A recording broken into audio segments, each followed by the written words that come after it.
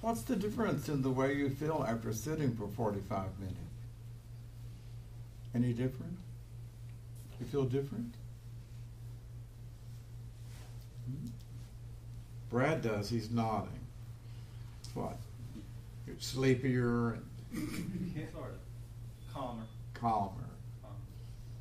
How many people feel calmer after you sat for 45 minutes? Oh my.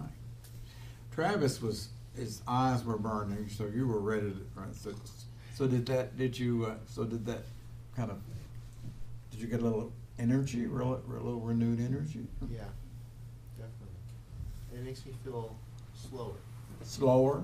Like things aren't happening as quickly. Like my mind and things are happening at a slower rate, it seems like sometimes.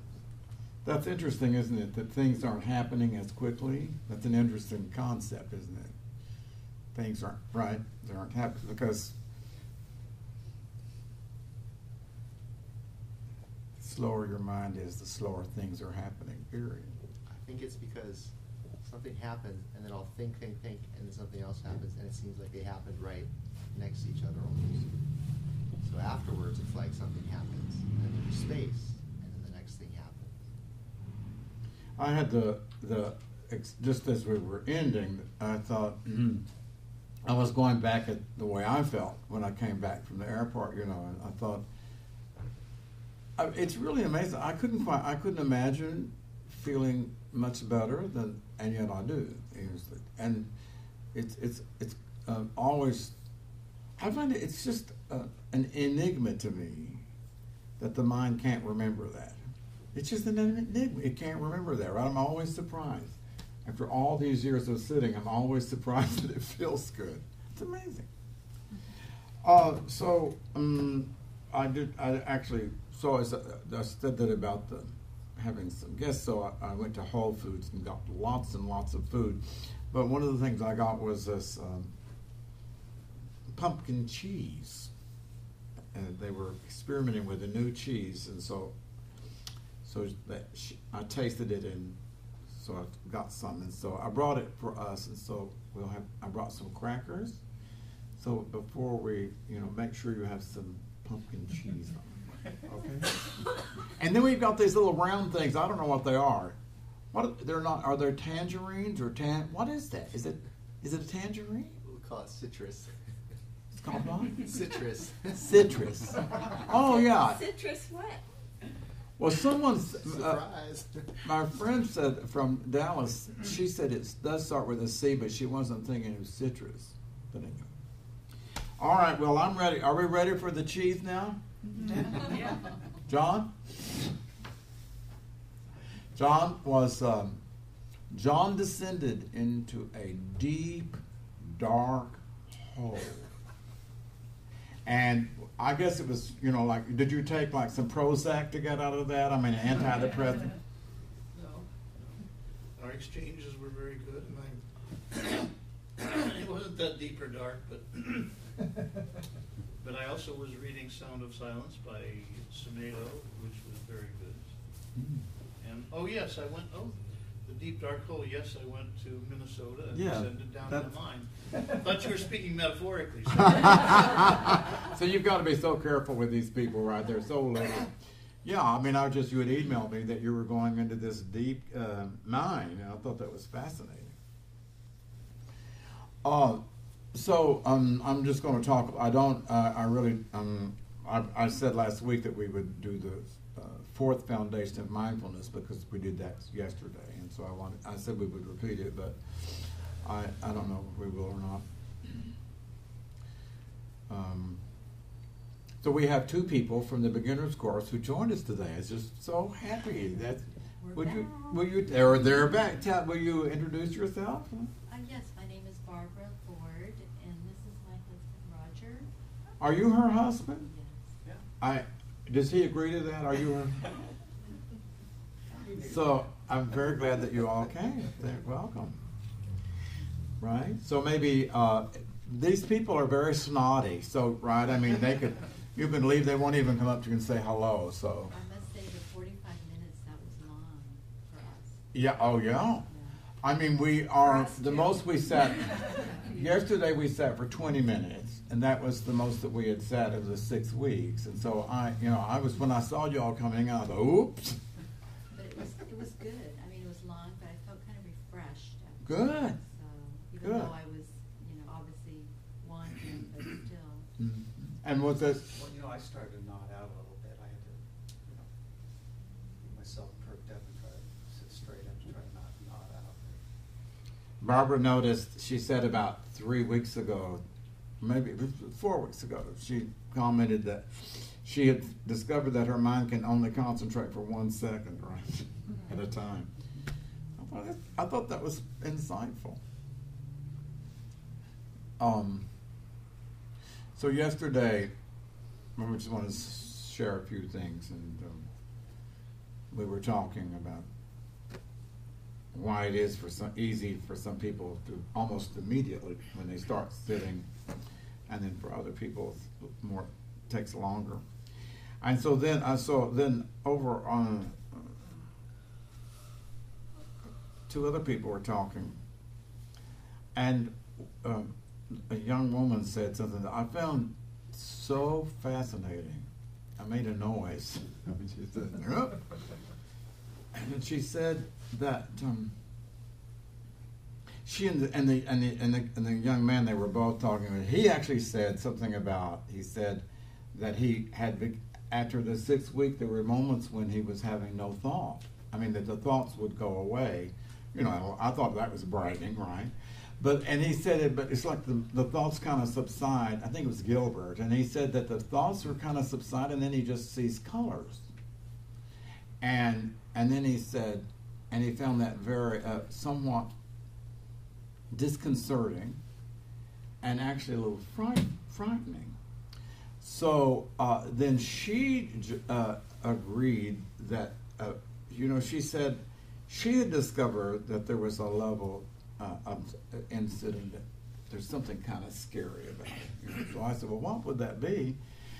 And she said this wonderful thing. She said, she said, even though there are parts of myself that I don't like, she said, I don't want to change them. Isn't that wonderful? I said, you have just verbalized the universal resistance to meditation, right? Even though there are parts of myself that I really don't like, I don't want to change them. And I thought what I really admired about that was the honesty, right? I mean, that was really honest to say that, because I think a lot of us who come, say, "Oh, I really want to change. I want to change something," but how often are we really interested in changing who we are? We want to change aspects, right? You've heard me say this before, I want to improve my function, right? Have a better sex life, or not drink, or be able to concentrate better, or be more calm, right? Or be more successful. I mean, really, to improve our function, that's a kind of a universal desire. But then when it comes to this idea that maybe, you remember like 3 weeks ago I suggested to everybody that the fundamental question maybe that we could ask ourselves is, this is the fundamental question, am I suffering? It's not a question I don't think anybody wants to ask. I don't want to ask it. Not really. Am I wrong? It's like, I think it'd be okay to say, well, am I uncomfortable, right? Or am I dissatisfied? But if the Buddha, the Buddha said that the universal condition of having the clinging to this idea of me is you're bound to suffer, I'm bound to suffer. It's kind of a basic thing. Then you say, oh, well, am I suffering? So anyway, it seems to me that to have a really strong intention to say, I want to change, it seems to me that would have to be connected to that first noble truth of suffering, that you'd have to say, I believe that it's possible not to suffer, to be free of suffering. And I understand the price of that. The cost of that would be to change, to transform from man. So the reason why that's all kind of a setup for the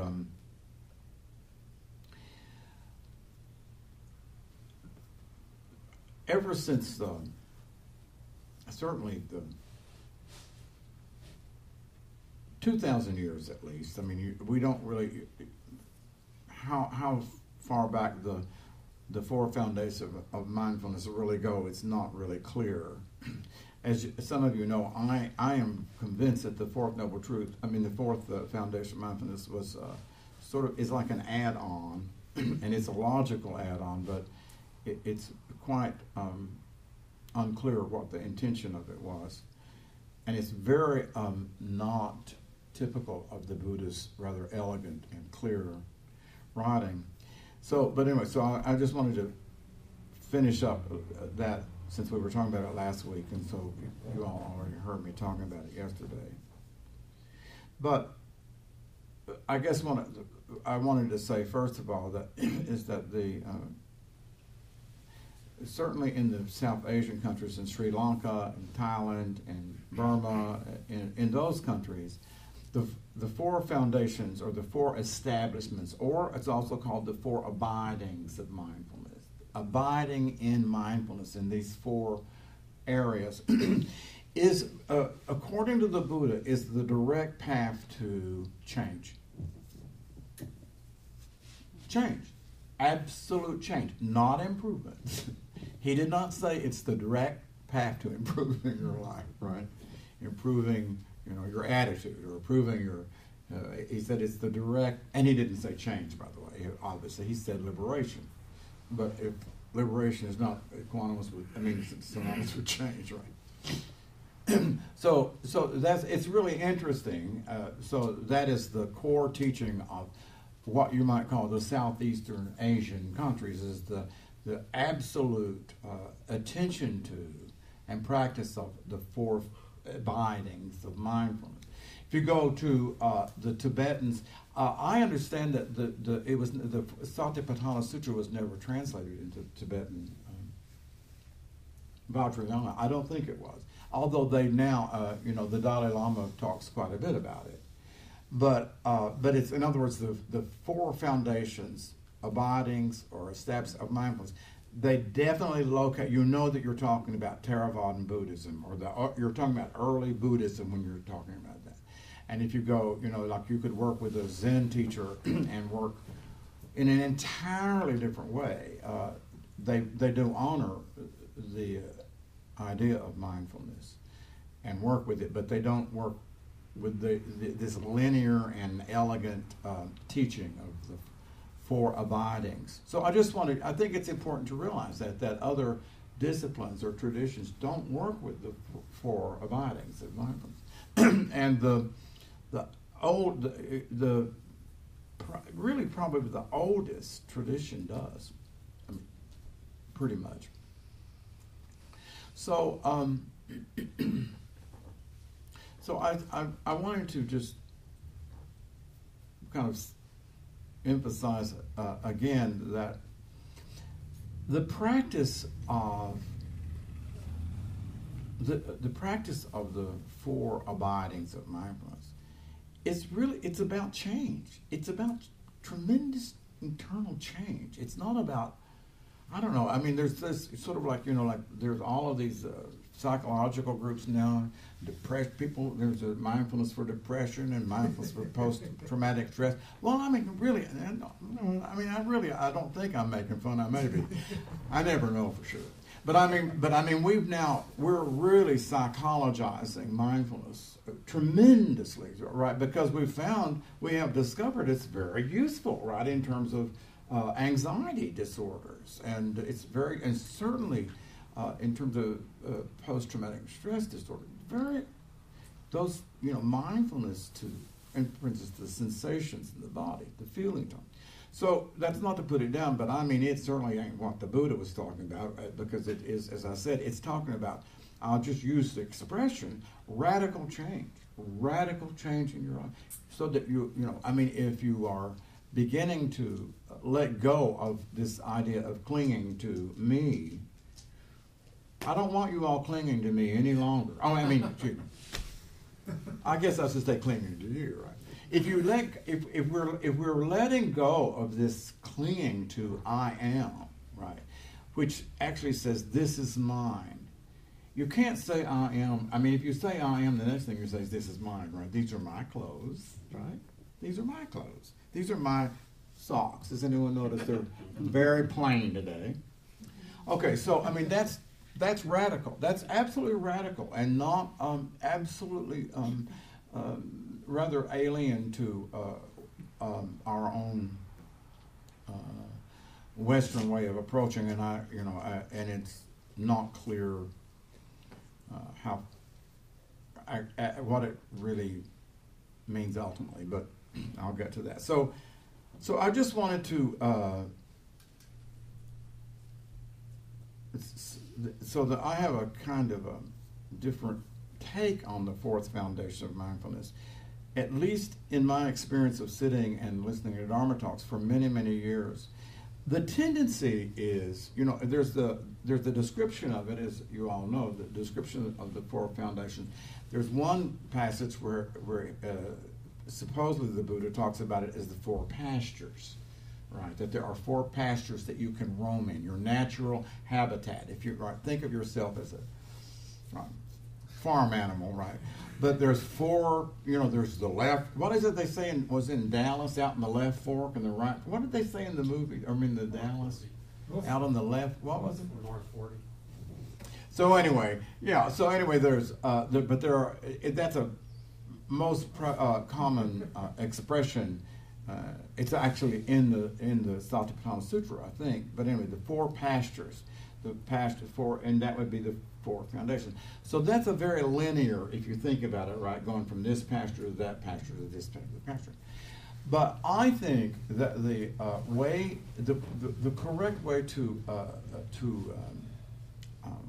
internalize this as a practice is to see that it is, to use Shinsen Young's wonderful expression, he used to say, subtle is significant. I always love that. It's very smart. He's a very smart man. The truth is, each abiding is a more subtle layer, and the reason why, one of the reasons why I'm going to say all sorts of strange words, entirely, totally, because my mind is gone. In yoga, I've always loved this. In yoga, and so this would have been absolutely prevalent. I'm not going to say absolutely again. Stop me if I say absolutely. Okay. And this would have been contemporary with the Buddhist time. The yoga, the Indian belief is that we are actually layered.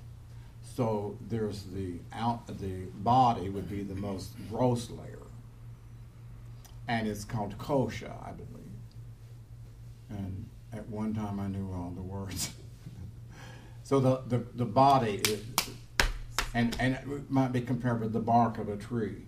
And so that would be the most gross level of a human, would be the physical, the absolute physical. Then the yoga teaches that there is another layer to you, Travis, a feeling level. And they actually say that's where we get sick. Right, I mean, like it's the feeling level that will be where a cold will come in, or where a disease will come in. It will come into that feeling level, which would be just a more subtle layer of you. And then the yoga, and this is just plain. I mean, this is just classical yoga. The more subtle level or layer is what they call the mental level or layer, which of course would to some extent be the mind. That corresponds completely to what? The three abiding, right? First foundation of mindfulness is the physical. Hello. Second foundation or abiding of mindfulness is the feeling tone in your mind. Positive, negative, or neutral.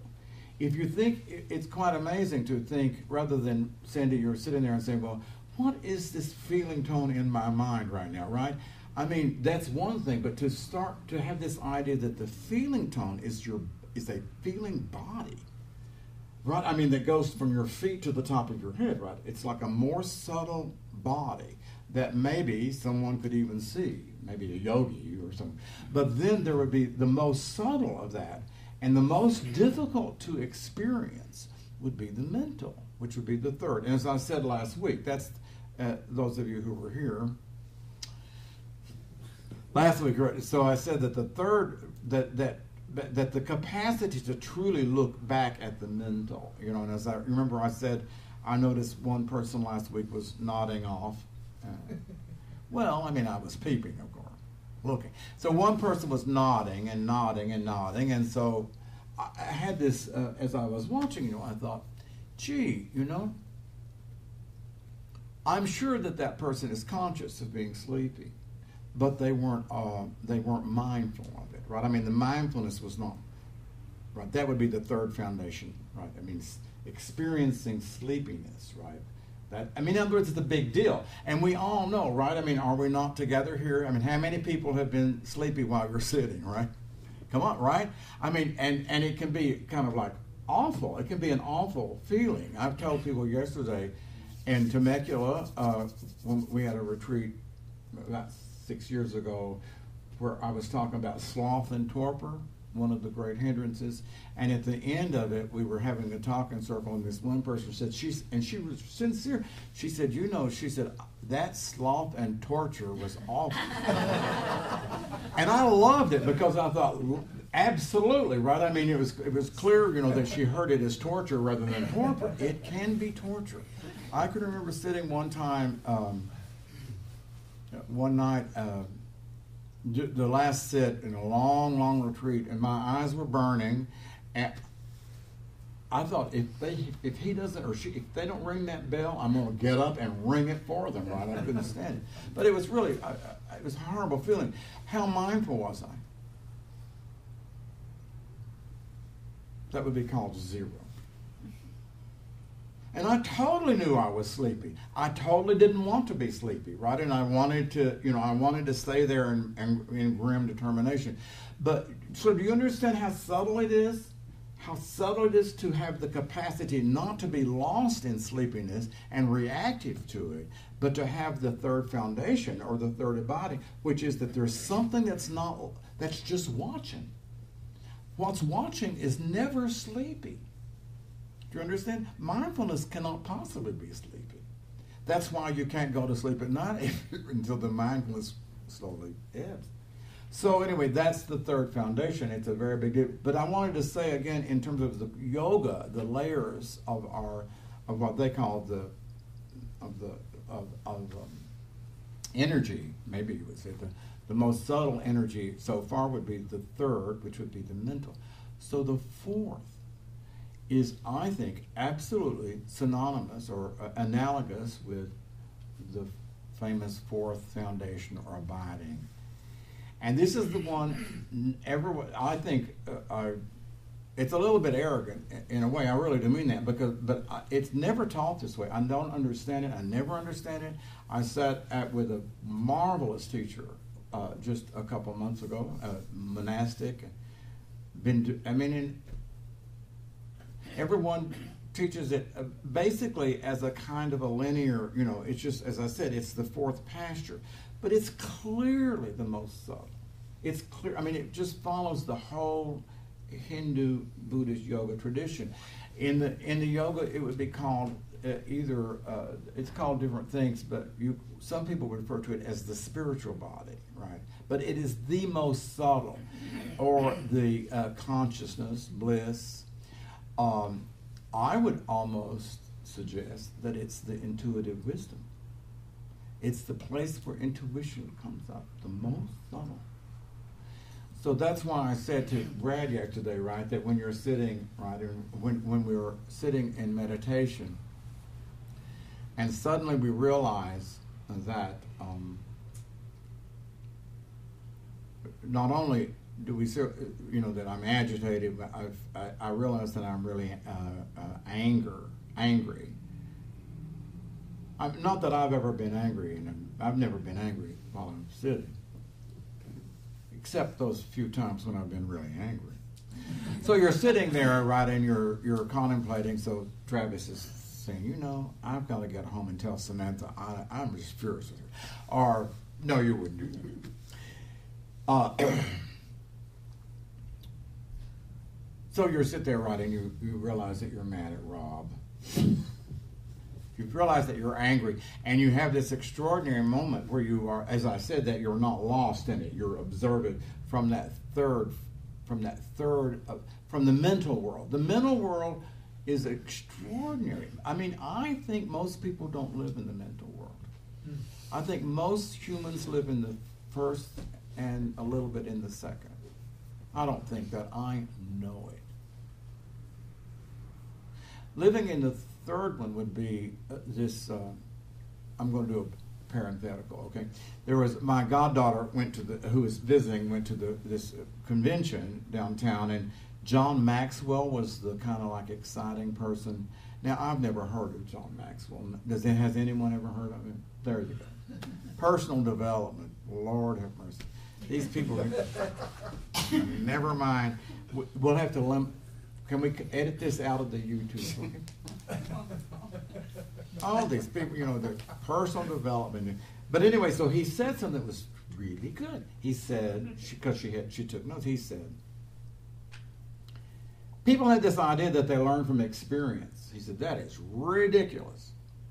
So, you know, that's quite provocative, isn't it? I mean, that people think that they can learn from experience, and that's ridiculous. And so I think he had everybody hooked. And she said he was quite delightful. She said he was in his 70s.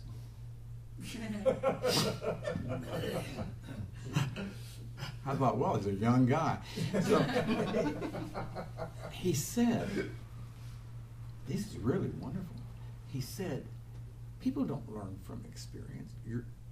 Rob will like this. He said, people learn from being able to evaluate their experience. Right? So we all know, right, that experience is you do it over and over and over and over, right? Beat our head against the same wall, and we do it. We repeat till, you know, some of us repeat till the end of time, and we never have that capacity to evaluate and to learn from the experience. So, I mean, I told my daughter, I said, we just talked about that last week. That's called reflection, right? Reflecting, consciousness reflecting on its present moment experience, which we call mindfulness. So, in a sense, that's really what he was talking about. That's why I say I do believe that most human beings don't get to that. They don't really. I mean, they sound so condescending. I mean, I'm sorry. My experience is, if you look around at the world, at the chaos and what's going on, one doesn't get the experience that people are much more out of the physical and that feeling level, right? And the living in that mental realm of being able to reflect is pretty rare. So you're sitting there, and so I'm just saying, if you were able to really grasp that anger, Raul, or no, not grasp it, stand back and look at it from that mindful position, which would put you in the mental world. You would be out of the physical and the feeling world. It's very clear to me that you're on a higher plane, as well, never mind, I'll say that in a minute. If you had this intuition that came up from God knows where, from wisdom, I said God knows where, and I figured it out. If you have this wisdom that came up, that saw that was a hindrance to your practice, which is one of the list in the fourth foundation, that brings you into the fourth consciousness realm, beyond the mental realm. As I said, I think the most profound realization, and this one is, I'm going to say this, nobody's going to get it. Well, no, I actually think Eric will get it. He's very bright. He's very advanced, right? Oh, yeah. The ultimate thing is, I'm sitting there and I'm thinking, I'm obsessing on Barbara saying something critical about me last week. I'm obsessing on it, right? I can't wait till we get over to the cheese over there, because I'm going to tell her. I'll say, I don't want you to have any of my pumpkin cheese. So I'm obsessing. Well, okay, but I process it and I get up to I experience it. Oh my goodness! So I'm sitting there and I experience that as this is anger, and the mind is filled with anger. If the intuition came up, and it's almost not a thought by then, because if you're out of the mental, I think you're not really processing even verbally. Maybe. I don't know the answer. If I realized that I was creating suffering, it's the most profound insight you can have. The mind is creating suffering. It's the first noble truth, right? I mean, in other words, way beyond the fact that I remembered that, that there was anger in the mind, but if I experienced, if I had the insight that comes up from intuition, this is the first noble truth, the universal truth of suffering. That is the fourth foundation, or the fourth abiding, or the fourth establishment. So that's why I say that at some point, and Ajahn Chah talks about this a lot. You study the Dharma, and everybody here has been studying the Dharma, some of us for a long time. Eventually you become the Dharma. Eventually you internalize it. It becomes part of what you are. And the other way of putting that is one of my most... I'm really doing well, aren't I? I'm kind of surprised. This incredible Chinese saying, the wise enshrine the miraculous bones of the ancients within themselves. It's an amazing thing. The wise enshrine the miraculous bones of the ancients, which could be the Buddha, within themselves. I mean, we actually, it's internalized. It becomes part of who we are. That's what I mean. That's the same thing as saying that we become the Dharma rather than practicing the Dharma at some point. And that's why I'm saying that the fourth foundation, to some extent, or the fourth abiding, is that's when the Dharma is functioning, right? So you're beginning to process not only on the physical, on the feeling, and on the mental level, but all of a sudden, and I know you do it. I know you do it, Brett. All of a sudden, you start saying, "Oh, right." I mean, you see the Dharma in your life, right? Oh, I mean, if you're walking around and you say, "Oh, I say I'm clinging," that's the fourth foundation. That is not the third. That's not the second. That's not the first. So one more thing, and then I will bring this to a halt. The other sort of analogy that you could use, and by the way, I'm going to just say this again. It's kind of arrogant to be saying this, but I don't care. This is a tremendous minority view, what I'm presenting. Teachers don't present this. You ain't going to. I mean, it's astounding. I don't understand it. I don't get it. I mentioned this to the teacher that as far as, very diplomatically, and it was, and he said, he paused, right, and he said, he said, that's true. That's very interesting. If you stand on the flat land, right, you see, of course, everything from that position. If you go up, 1/3 up the mountain, you see everything below. So the higher you go, then the more you see below, right? And so in that same way, if you are finally processing on the fourth level, it means automatically that you're processing all of the ones below, right? You're enfolding the physical and the feeling and the mental. But if you're processing on the first, right, only on the bottom level, you ain't going to be processing on the. It's just not possible.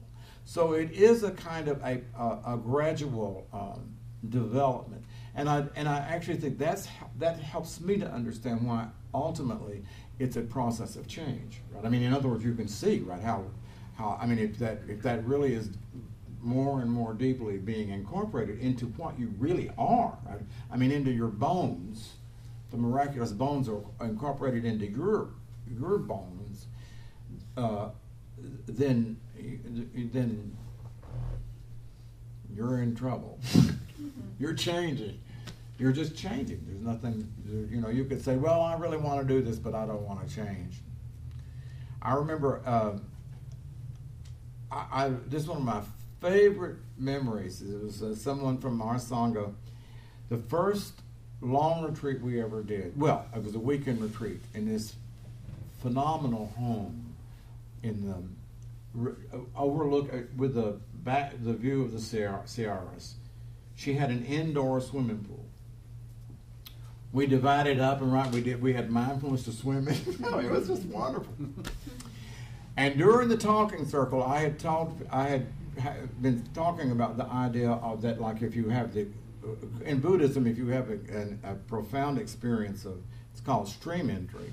According to the classical Buddhists, you've all heard me talk about this. Well, you all haven't.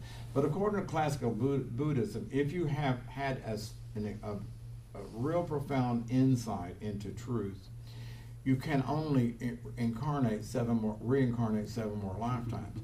Even if you did right, you're out of here in 7, and it could be less. It could be 3 or 1, but you're out of here in 7. So this one person raised his hand. It was really sweet, and I said yes. He said, "Well, what if you don't want to go out after 7?" I was so surprised. I mean, I was so surprised. I couldn't understand what he was saying. I said, "What do you mean?" Right? I mean, he was clear what he meant, right? I said, "I don't understand. What? Explain that." And he said, "Oh," and so he tried to do it, and he said it differently, right? And I still didn't understand it. It took me for about 10 minutes. It's really, because I thought, how? But he finally said, well, he said, I have no interest in leaving in 7 lifetimes. I said, oh my God, so never mind. But that is kind of the teaching is that this gradual change, even though it's gradual, it's sort of like a critical mass. I mean, you reach a point where it's called in the stream. You have entered the stream of the Dharma. And you may not, I mean, whether you know it or not, you're on your way. I like that idea. Okay, so that's all I have to say.